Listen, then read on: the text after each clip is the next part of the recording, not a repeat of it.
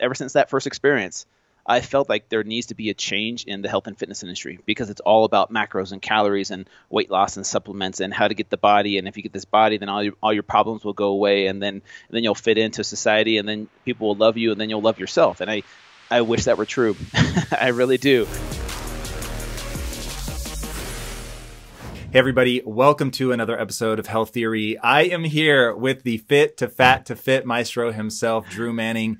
Drew, welcome to the show. Tom Bilyeu, dude, it's always a pleasure to be on. Thank you for having me back on. Dude, my pleasure. What the hell, though, are you thinking? Why are you doing this again? Such a good question. So here's the thing, Tom. 2020 has been such a year of radical change, right? Whether people like it or not, things are changing. We are changing as a society, as a culture, as a world. So Fit to Fat to Fit was my original first journey of gaining weight on purpose back in 2011. I put on 75 pounds in 6 months. And that was the first time I've ever experienced what it's like to be overweight, because my whole life I grew up in shape. I played football and I wrestled since I was little. And as a personal trainer, I couldn't connect with my clients in a sense where I couldn't understand why it was so hard for them just to, live a healthy lifestyle. I'm like, you guys, it's so easy for me. Why is it so hard for you? So anyways, this idea popped up in my mind. And so I jumped on it and decided to do it. And I put on 75 pounds of fat in 6 months. And it was one of the hardest, most humbling experiences I've ever been through. But I learned so many valuable lessons from it because it shifted my perception of how I viewed transformation. And then from there, it totally shifted my branding and how I helped people more so on the mental and emotional side of transformation versus just the physical side. And for me, that's where I felt ever since that first experience, I felt like there needs to be a change in the health and fitness industry because it's all about macros and calories and weight loss and supplements and how to get the body. And if you get this body, then all your problems will go away, and then you'll fit into society, and then people will love you, and then you'll love yourself. And I wish that were true. I really do. But, like I was saying, 2020 is a year of radical change. And I feel like I have an opportunity to make it even more impactful, more educational, more inspirational, because now people can follow me as it's happening. Back then, there was no Facebook Live. All right. There was no Insta stories. It was just my Facebook posts from time to time, and that was it. And I feel like if I could do this again in 2020 as a 40-year-old, my message of empathy, which is what my main thing is about, that's what my brand is about, is bringing empathy first to the fitness industry. And then from there, we could talk about diet and exercise and supplements and those kinds of things. But no one cares how much you know until they know how much you care first. And I truly believe that, especially in this industry. And I feel like if we want to help change people in this industry, I feel like let's try empathy. Why not? This time, we need empathy in this world more than ever. And I feel like in the fitness industry, it's an industry that lacks empathy. People who are larger are judged. They're looked at as lazy or weak or less than. They don't have the willpower, the discipline. And I feel like that's just not true, and it's not fair. And I feel like this is a vehicle to bring my message of empathy. And then also I turned 40 this year. I would advise all fit fat to 40. That demographic, we all know, as you get older, people are like, oh, my hormones, my metabolism is changing. Well, let's put that to the test. Let's do this together. I'm going to gain the weight. And then come January 2021, I'll hold your hand. We'll do this journey together. So those are the reasons in a nutshell. Man, it's so interesting, this idea. The idea of empathy is, I like that a lot. I want to, though, go back to why there's so much, I will say, inherent shame to being out of shape, where even if nobody else were heaping it on you, I think people will heap it on themselves. And one of the things I found interesting about the first time you went on this journey was that you were paranoid about the way people were looking at you without even knowing if they were actually looking at you some kind of way.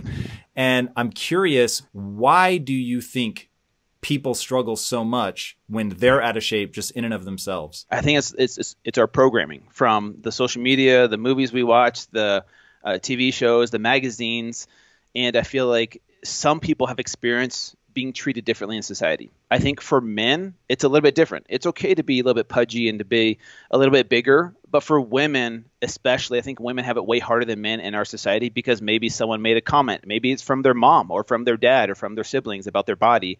And at some point in time, we bought into that myth that I am only of value if my body looks a certain way. And if I don't, then I don't fit in and people will make fun of me. And I think it starts from a very young age. I have two daughters that are 9 and 11, and I'm super careful about how I talk about my body and their body in front of them, because I think it starts at that age. And it stems from, whether you like it or not, your parents or even your grandparents of how they viewed their bodies. And I don't think it happened until probably, the 20th century when we put more emphasis on fitting in and looking a certain way. And I think people buy into that myth at some point in time. And then from there, I think that's where the shame and even self-hate stems from, is because they bought into that myth at some point. Now, how do you talk about your body and what you're going through with your kids? I'm super curious. Yeah, I did a post about this a couple months ago, and it was really popular because, how I talk to my daughters and how their mom talks to them is super important. We never make it about their body image. We never make it about losing weight or having, or being skinny. We always talk about health. And so, when we talk about foods, I don't like to label foods good or bad for them. But what I try and say is like, hey, these foods will probably make us feel better, and eating this junk food is probably going to make us feel worse. And it's really interesting tying this into what I'm doing now. They get to see that firsthand. They get to see their dad struggle eating these foods, which they think is fun. They're like, yeah, I want that. I'm like, but look what it's doing to me. I'm taking a nap 2-3 times a day, and I'm grumpy and I'm moody. You see how this is playing into it. So it's not so much about my belly growing, or it's not so much about, them gaining fat or losing fat. It's about what's going to make them a better basketball player. They like basketball. They're into skateboarding now. What's going to make you a better skateboarder? What's going to make you better at Roblox, right? Even like the video games that they play, I try and make it about that rather than body image. And this is what I learned from my first journey. My body image back then was my self-image. And if I could help my girls realize that they are more than their bodies, that they are not just their bodies, I feel like then growing up, they won't be as obsessed or attached to their body image as their self-image. So we talk about, the other talents that they have, whether it's singing, whether it's dancing, whether it's how smart they are at school, or their ability to, even play a video game really well. Like I think a couple times too, when they've overcome fears of riding a bike, doing the monkey bars, little things that they didn't think they were good at first, reminding them of those moments when they overcame fears and how brave they are. So those kinds of things, throughout their life is constant reminders to them of what they can accomplish, not just with their bodies, but also with their amazing minds. Do you worry at all about being so afraid to put any pressure on them that they won't take their bodies seriously? That's a good point. But yes and no, because I think you could go to extreme on both sides of it, right? And I feel like the way we approach it is very balanced, where they do know that their bodies are important, which is why we teach them about health and why we teach them about what it's like to feel good. But then also I've given them learning experiences where they felt what it's like to eat a bunch of junk food. And guess what? They felt like crap. And that experience helped shape their belief of like, all right, maybe I shouldn't eat 12 Twinkies in one sitting, maybe just one, from time to time. And they don't eat Twinkies, but I'm just saying in general. So I think I feel like we have a good balance. But dude, being a parent is freaking hard because you think you're doing things right. And I don't care how perfect you think you're doing things. I think kids are just this amazing learning tool to let you know just how much you need to grow as a human still. Talk to me more about that. What do you mean that? Because I'm assuming any sort of disturbance you create in their psyche was not done on purpose. Are you saying that you worry that if you haven't dealt with something and you process sort of out loud or live in a way that they'll then interpret in a way that's ultimately going to lead to a negative outcome? Yeah, and it's based off of my experience of how I view my parents. Because how I assess my parents now that I'm 39 years old, I look back and I'm like, oh, they did this, they did that, that caused me to do this, that it shaped me in a certain way. So I'm like, all right, now I'm the parent. This is what I'm going to do differently, thinking, okay, well, I'm not going to do what they did that messed me up. Now I'm going to do all the things that I know how to do. But at the end of the day, my girls still throw tantrums, or they fight with me and I fight back with them. And so there's these constant reminders of like, yeah, you think you're doing things right, but who knows? It's one of those things where you could check all the boxes and, show that you're doing things what you think is right. But kids are very surprising. They're their own person. So no matter how well formulated your approach is, they're going to surprise you and they're going to throw you curveballs. And that's the beauty of being a parent, in my opinion, of like, okay, well, this is happening. Let's try this and see if this works, or take away their phones, or maybe limit their phone time, or all these different techniques. And each one is so different from, I have two girls, they're so different from each other. So what works for one doesn't work for the other. That's the crazy part to me, man. It's like you might even nail it with one of the kids, but then the other one struggles, or you might nail it with one aspect of their personality over here, and then it doesn't work over here, but then what's working over here then isn't working over there. It's that seems really, really rough. Now, one thing that I find intriguing about you, so for anybody that doesn't know your story, you come from 11 brothers and sisters, if I remember right. So obviously big family. I'm guessing one of the ways that you stood out was through your involvement with sports, wrestling, football, I think. And I'm curious if you think about, because I'm really focused on this idea of body image and what constructs that. And if you think there are nudges into things like either sports or weightlifting or something, hiking, something that will give them an exciting relationship to their physicality that might then allow them to recontextualize it instead of just an asset of beauty, but something else as well. Yeah, and that's why I'm open to them exploring, like I said, right now their thing is basketball, but for the other one, she likes more dancing and ice skating. And so we allow them to kind of go through those experiences rather than saying, hey, like, for example, if I had a boy, my mentality before I had kids, growing up playing football, was like, hey, if I have a boy, he's playing football from this age, I'm going to coach him. He's going to work out whether he likes it or not. That whole approach. With my girls, I've kind of learned, there's a good book called Strong Fathers, Strong Daughters. I highly recommend it to any girl dads out there. And I think for me and those other girl dads, it's important to let your daughters explore what they want to do instead of put pressure on them to fit in. Like, hey, you got to be a cheerleader. Hey, you got to do this. I'll support them whatever they want to do. But I feel like there have been some nudges from me, knowing how important health is, to try something that's physical, a sport of some type, versus just video games and watching Netflix all day. And I feel like as a parent, you got to get creative sometimes and just say, instead of just saying, well, one day she'll pick what she wants to do, maybe I'd put her in things purposely and see if she likes it or not. If she hates it, I'll take her out. But if she loves it, maybe that's her thing. And she never would have known that if she didn't have that experience. Yeah, totally. Now, talk to me about, is there such a thing as like an innate driver in your mind to be in shape or to look a certain way? Or do you think it's all external coming in? Yeah, so growing up in a family of 11 brothers and sisters, all my older brothers played sports and football and wrestling, right? And so I saw them as a little kid, and they had muscles. And I'm like, man, for some reason, that was so cool. And growing up in the whole Arnold Schwarzenegger era of like seeing him in movies, I'm like, man, why, like Conan the Barbarian? I'm like, I want to be like that guy.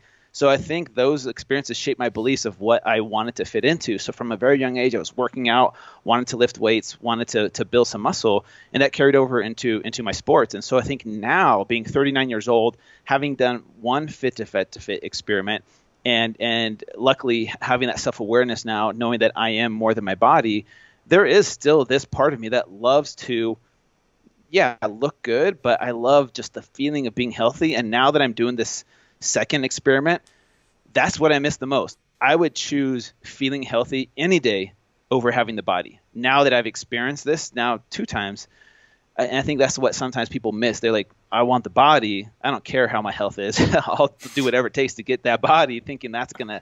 But I think as you get older, you get wiser, you realize that your body might not look that way forever. And what good does it do? One thing that was really interesting to me when I really got lean was, and this goes back to, how much of this is external versus internal. Mm-hmm. No one ever told me what having muscle felt like. So I never thought of it. It wasn't some external pressure that was on me. It wasn't even a concept that I had. Yeah. And then one day I, after working out like a demon and getting lean, I reached across myself like this and realized that my pec was hard. And I was like, whoa, that was so fucking cool. I was like, that's so rad. And then you're like, there's something about palpating yourself when you're lean that feels good. Like you get this burst of like, whoa, that's cool. And palpating yourself when you put on fat that doesn't. And that isn't me. Like nobody in my life had ever touched me and said, you feel squishy. Never, ever, ever. But when I would touch myself when I got heavy, I was like, ooh, like there was something that felt intrinsic about it. Now, the reason I harp on like this is not so that people will develop body dysmorphia and become obsessed with getting lean. Yeah. It's to get to understand why the diet industry is as big as it is, why people fret over this as much as they do, why people are so drawn to what you're doing, why empathy is so powerful in all of this. Yeah. Because on the other side is like, I wish that there was nothing pushing you internally to want to look better and feel stronger, and for guys anyway, to feel harder. But yeah. It is, and it's there. And if you ignore this, it's the same as ignoring doing hard things. You just won't ever get to the place that you could get to where that sense of emptiness, lack of fulfillment goes away, because people think it's going to be money. They think it's going to be their body in and of itself. It's not. It's doing hard things to get a result that matters. And by matters, I mean, part of it is that intrinsic push. Yeah. I think one of the interesting things I'm noticing during this journey that kind of is, has to do with what you're talking about is I went from one extreme, being super healthy, to being super unhealthy, to the other extreme. And man, I kind of forgot how hard it was mentally, emotionally, physically. I'm like, damn, this is a lot harder than I remember it being. But it's so interesting because going from that extreme to that extreme, of course, I'm going to notice all the differences and all the major changes that are happening. But let's say someone has been living in the unhealthy world for a long time. That becomes their norm. That's their day in and day out. They're like, Drew, everything you're talking about, like that's my life. But they don't notice that huge shift and change because they've never been on the other side of it. So I'm like, man, if I could give someone the feeling of being healthy or of being lean, like you're talking about, if I could just give that to them for a moment, they might then be like, man, that's what it feels like, because they don't know any different. They're like, I feel okay. Like I don't feel like I'm dying, but they don't really know what they're missing. And so for me to go from this extreme to that extreme, I'm noticing it every single day. And it's way harder than people think it is to lose your health like that. But this is where transformation gets so more complicated than people think, because people are like, yeah, you should have this drive, so therefore just do it. But what people don't realize is self-sabotage, self-worth, those kinds of things keep people from actually doing it, because they feel like, you know what, I don't deserve this. I'm a failure. I suck at life. And there's a lot of people that have bought into that myth from a very young age, and now they're in their 20s, 30s, 40s, and they're like, it's too late for me, or this self-sabotage kind of mentality, which carries over into other aspects of their life. Go a little deeper about self-sabotage for me. How do people end up there when it comes to body and exercise?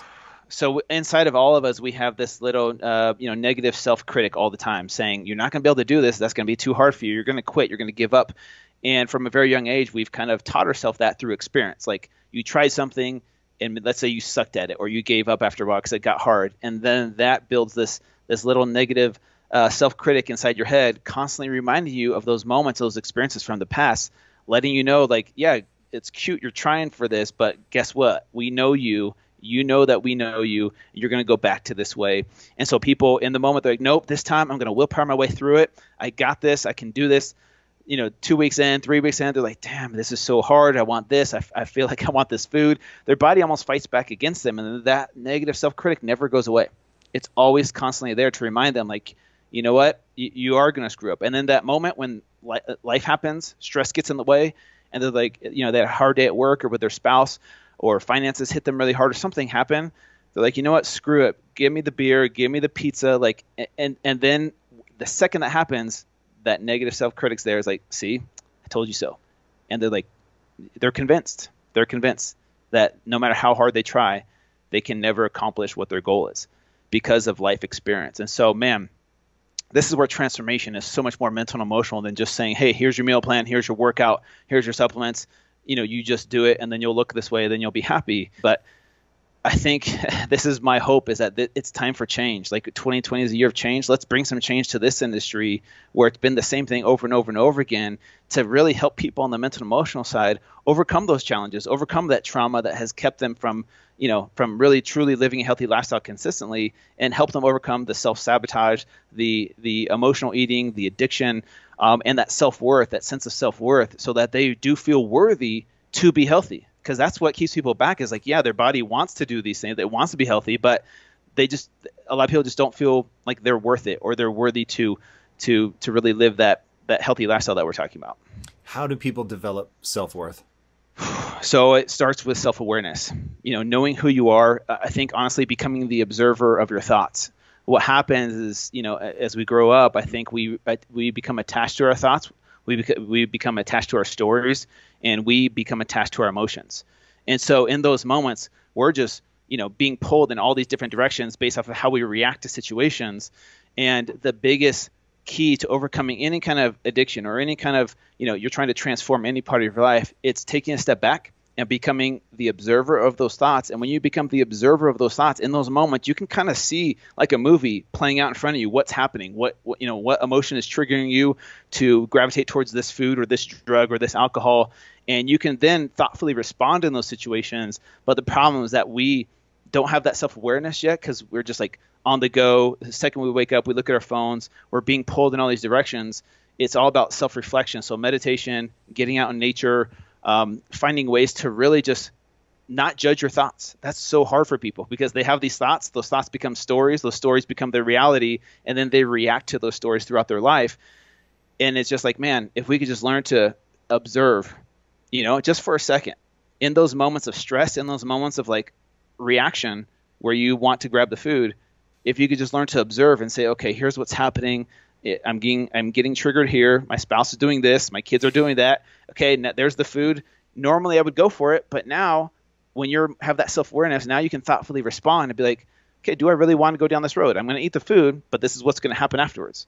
So maybe in that moment we choose the higher road and say, okay, now I'm more in control of my thoughts and reaction. Do you have tools and techniques for people developing that self-awareness, like journaling, or what does that look like? So there's a list of a few things. One, some type of meditation practice, whether you are a monk or not, some type of meditation practice, or what do you call it? Think-a-tate, right? Like that type of practice where you can just sit with your thoughts and just let them be. Don't judge them. Don't attach yourselves to them. That's the most important thing. And then 2 is journaling. 3, I would say, would be a gratitude list to, rewire your brain to look for things to be grateful for. And then a positive affirmation practice. So saying positive words about yourself to yourself, whatever that looks like. It doesn't have to be Stuart Smalley from Saturday Night Live. We all know that clip. It doesn't have to be cheesy like that, but it does feel cheesy at first. But it's really powerful if you can be consistent with it. And then from there, getting out in nature, as much as possible, wherever you live, I think is really important for us to kind of just sit back, reflect. If you've ever been like in front of an ocean in Hawaii, you're like, man, this is so beautiful. And you just observe, right? And so those kinds of things are the list that I would recommend for anyone wanting to truly transform, but, has struggled with the willpower, right? And so I would recommend those things instead of just do this workout and do this exercise and eat this diet. Mm. What do you think the need for, or maybe you don't think there's a need, but what do you think the role of doing hard things is for self-worth? It develops that belief in oneself first and foremost. So believing that you can do hard things. Like the hard part is people are like, okay, I'm going to go run 100 miles. And you've never ran 10 miles or a marathon. And then you go and you try and you fail and you're like, man, see, I couldn't do it. What if you just started with one thing? Like, hey, let's make our bed today, every single day this week. That can be hard for some people. But maybe by doing that, then they're like, okay, I believe that I can make my bed every single day. And then from there, it's like, okay, I'm going to turn the water on cold in the shower for 30 seconds. And that's another small thing. And then they're like, okay, that sucked, but I'm going to keep doing it anyways. So you find these things that suck, but they're small things at first. And then from there you build and you're like, okay, I'm going to eat vegetables every day this week. That might suck. That might be hard for some people. And that builds the confidence. Instead of saying, all right, I'm going to get skinny in 30 days, I'm going to do this diet. Why not start small and little baby steps first and foremost, so that you start to develop that self-confidence that you can do hard things. And then once you believe that, then you can go outside of your self-limiting beliefs and try maybe 100 miles like I did. And I never thought I would be able to run 100 miles. But then it grows from there. And then you realize you can accomplish harder things that are outside of your self-limiting beliefs. And that's where it becomes really powerful. Talk to me about your journey to running 100 miles. Was it your brother that read Can't Hurt Me? We both read it at the same time. And he was the one who, after reading it, was like, dude, I want to run 100 miles. And we've done kind of extreme things before as brothers, but nothing like this crazy. So we attempted it last year. I remember I texted you that I was going to run 100 miles or attempt it.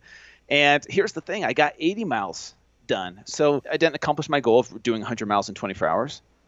But then I thought, man, I never knew I could do 80 miles in 24 hours. Holy shit.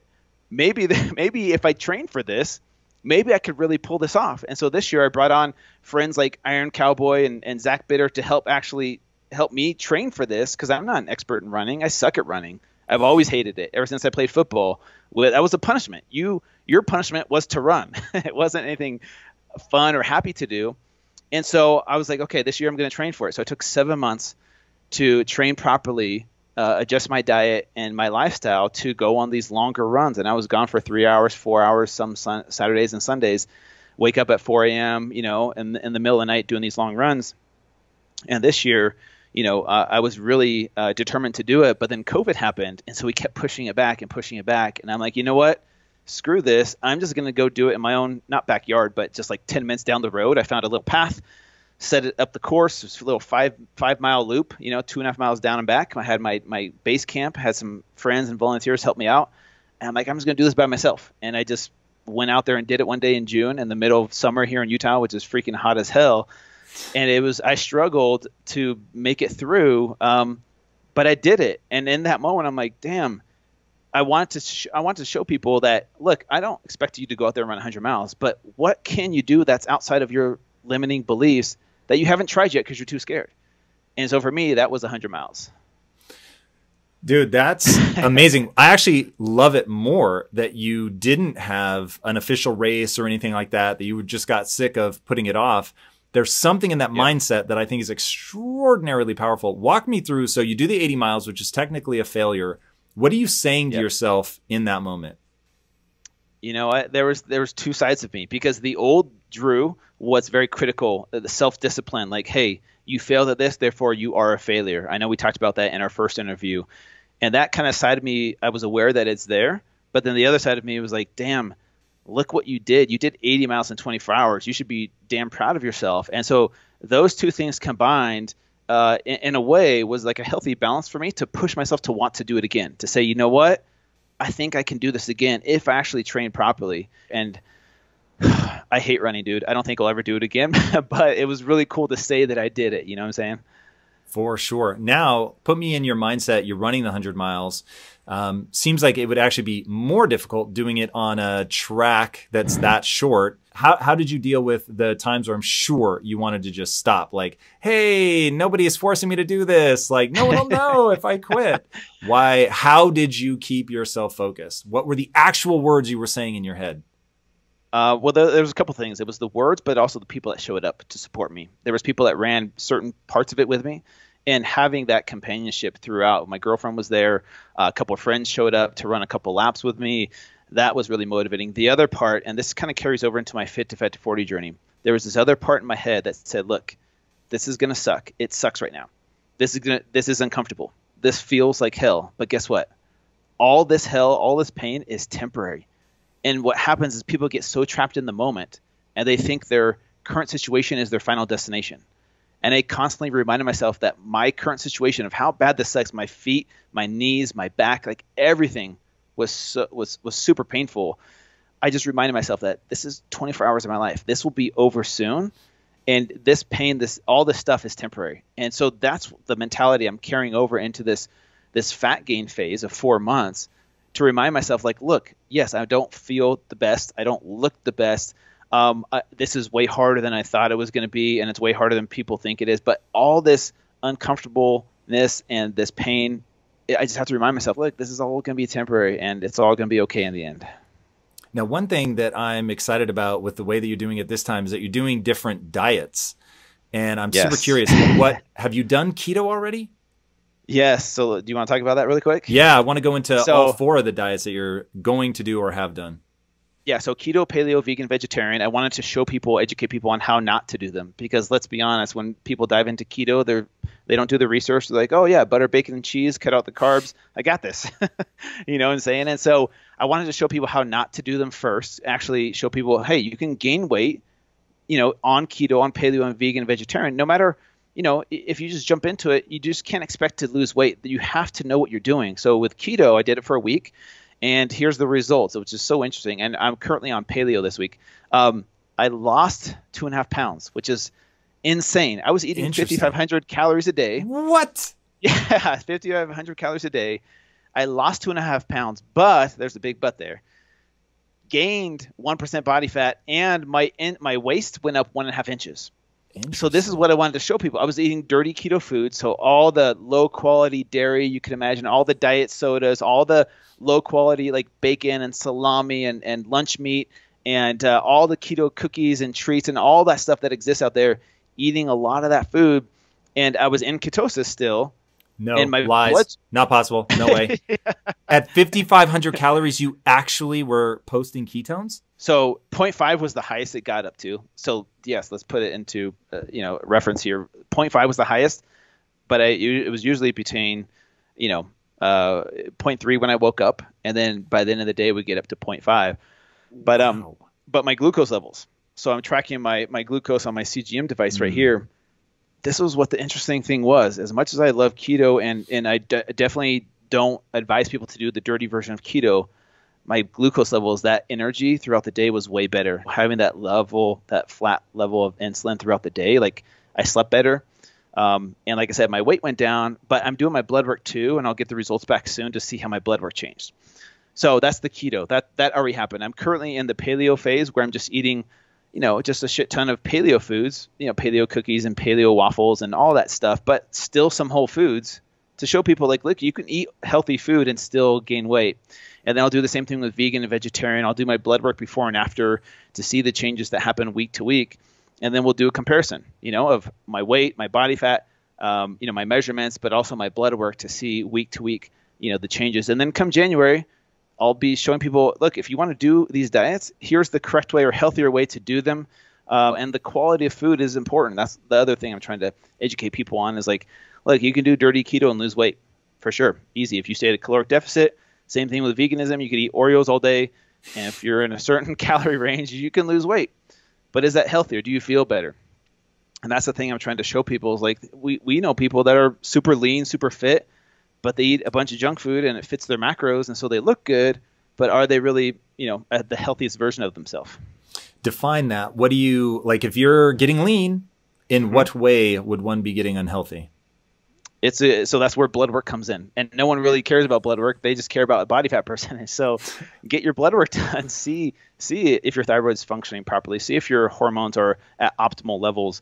I think those kinds of things are really important, but they're just overlooked because you could have awesome blood work, but still be, not super lean and be like, well, I'm healthy. Like I know a friend of mine who most of his blood work is good. I haven't seen all of it, but he's like 500 pounds and his cholesterol's in normal levels and HDL, LDL, all that triglycerides are obviously really high. But what I'm saying is like, it's not the end all be all, but why don't people go off of their blood work as much as they do off of their body fat test?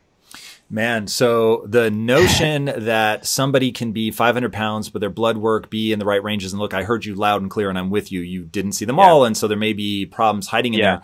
But I've actually heard people say that getting obese is a protective mechanism, that you're pulling this stuff out of the bloodstream to keep it from being a problem there, shuttling it off into the fat cells.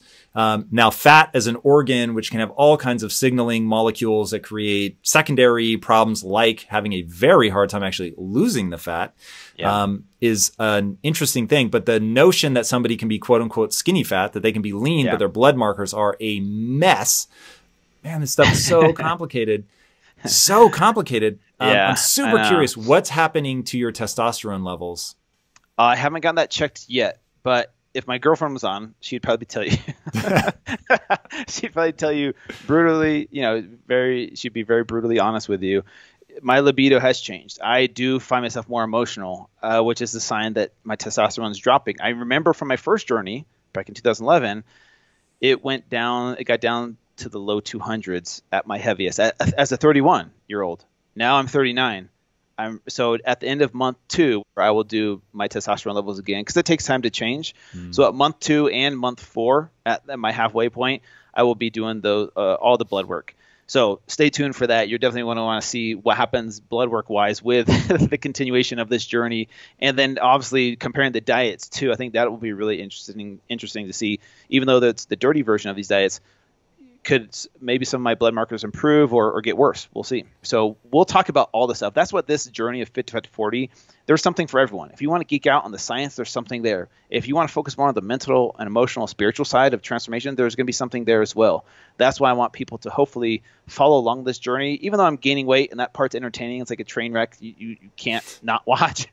But the journey back to fit, 2021, I know people are going to want to make a change because 2020 sucked for so many people and it was really hard for a lot of people. But that's the thing, is like, hey, let's do this together. Why not? Like, I'll hold your hand. We'll do this together come 2021. And that's the part that I'm excited for, because I want to give people those tools on the mental and emotional side so that they understand this is a complete transformation and their perception shifts. And that's where they make some real lasting change in their life. Are you 100% confident that you will go back to your lifestyle that you've been at all these years previously? 100%. That's my default mode. And that's like being a dad. My why every day isn't to be the fit guy and make money. My why is to be the best dad I can be. And I know for me, being the best dad I can be requires my physical, mental, and emotional and spiritual health to be as best as it can. Because then I show up differently for them. I show up differently for my girlfriend. That's one of the biggest, hardest things about this journey is my ability to handle stress is so diminished because I don't have the motivation, because I feel so lethargic. I'm like, okay, fine, whatever. Okay, you need this, you need that. Here, let's just get rid of the stress the quickest way possible, because I don't want to have to deal with it. I've noticed those little things start to change where I'm sleep deprived. My sleep has sucked because I've been tracking on my Whoop. My sleep is in the yellow or red almost every single night, and that carries over into other areas of your life. And the ability to handle stress is way harder. And that's what I want to bring awareness to, is like, you're not the same version of yourself when you're unhealthy. It's not just about getting fat. It's not just about that. If that's all it was, that would be cool. But there's way more more things that happen on the mental and emotional level that you have no idea. But if you could see, the other areas that it's affecting, I feel like then people would hopefully make a change for the better. Yeah, no question. So as you're going through the process then, and you think about getting back into shape, I know you're trying to develop this empathy. Where is it that people fall off? So if you know that you're going to be back on it, what is it that you have as a mental tool that you think people lack? Yeah, and it's going to be hard in the beginning. And this is what I remember from my first journey. Those first 2 weeks were hell for me, even for me. Someone that loves being in shape, someone that loves being fit, I struggled because my body fought back against me. And so you have to realize that just because you make good choices doesn't mean your body's going to follow suit and be like, yeah, we want broccoli and kale. Your body's going to want the high that it got from these foods that you have been feeding it for the past 4 months, 4 years, or even 4 decades. So that's the part where people are going to need the most help. So here's what helps people in those situations. One is community, a support system, people that give them a balance of a kick in the butt every once in a while, because we all need that, but also empathy and letting them know that they're worth it. So that's what the whole power of this Fit to Fat to 40 journey is we are doing this journey together as a team, as a community. And so that's the first thing. The second thing is all those mental and emotional tools and tricks that I mentioned earlier: meditation, positive affirmations, a gratitude list, getting out in nature, going for a walk every day, those kinds of things as a daily practice on top of eating healthy and exercising, I think will help people build that self-awareness so that they become the observer of their thoughts. And so that's what I'm really going to be feeding them, is the meal plans and the workouts. Those are a dime a dozen. You can find those anywhere. But the biggest thing is the help on the mental and emotional side that we're all going to be doing every single day as a checklist. And I feel like that's where people will hopefully, as a team, as a community, will come together and shift their perception of what success looks like in health and fitness. Because it's not about getting the body. It's about falling in love with the process because you're worth it. Not because you hate yourself and you want to look skinny, but because you're worth it to live a healthy lifestyle. And that's the switch in their head that needs to shift. And that's where these things can help out. I know at one point you were recommending to people to join like support groups and stuff so they could be around other people that were going through the same thing. Do you still do that? Do you recommend therapy? Like, how big of a journey is it for people to get their head right? Oh man, it's the biggest part, but there's so many tools. It doesn't just have to be, a group, on Facebook. It could be religion, it could be church, it could be plant medicine, it could be breath work, it could be, their local CrossFit gym, whatever it is, whatever it takes for that person. Find whatever works for you best that helps you feel like you're not alone in this journey. And I am open to different things for different people. But that's the biggest part, I think the biggest component, because we as humans, we need that human connection. And there's something about suffering with other people that it's way more motivating than just suffering by yourself. It sucks way more, you know. So that's kind of the whole point of the second half of the journey. We'll be doing it together in our, you know, Facebook group and online at my website. So there will be this community aspect to it. And your primary attack vector for the back half is going to be ketogenics? It'll be a mixture of ketogenic. It'll probably be more of a Mediterranean style keto, which I feel like for me and for a lot of people seems to work better versus butter, bacon, and cheese all day long. Define that for me. So it's going to be more polyunsaturated and monounsaturated fats. So less red meat, you know, less bacon, less dairy.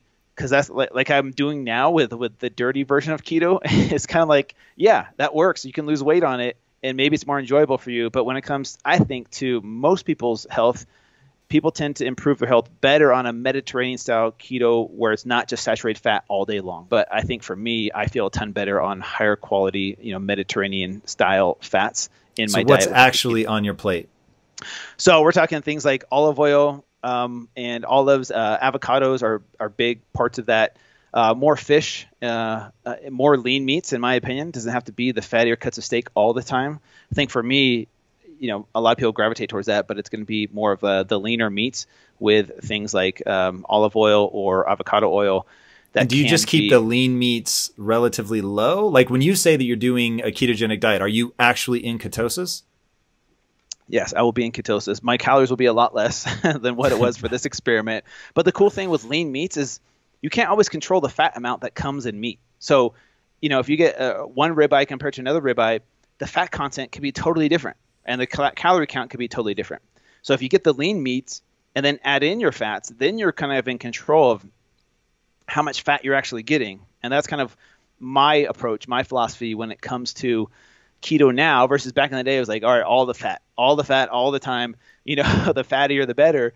I feel like, yes, that can work, but I think if you're trying to dial it in a little bit, you know, getting the lean proteins most of the time, not all the time, but then adding in your fats, you can control how much fat is actually in that amount of food. Does that make sense? Yeah, for sure. And is it a primarily plant-based diet when you're doing that?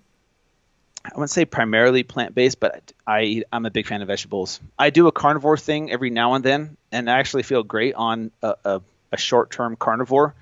But the thing that keeps me away from doing carnivore is I love avocados. I love, you know, some broccoli cooked in butter and salt. Like, I actually enjoy it. I do. So for me, it's more of a plant-based approach. Like Dr. Will Cole has a book called Ketotarian, and it's more of a plant-based approach to keto. But trust me, I love my protein.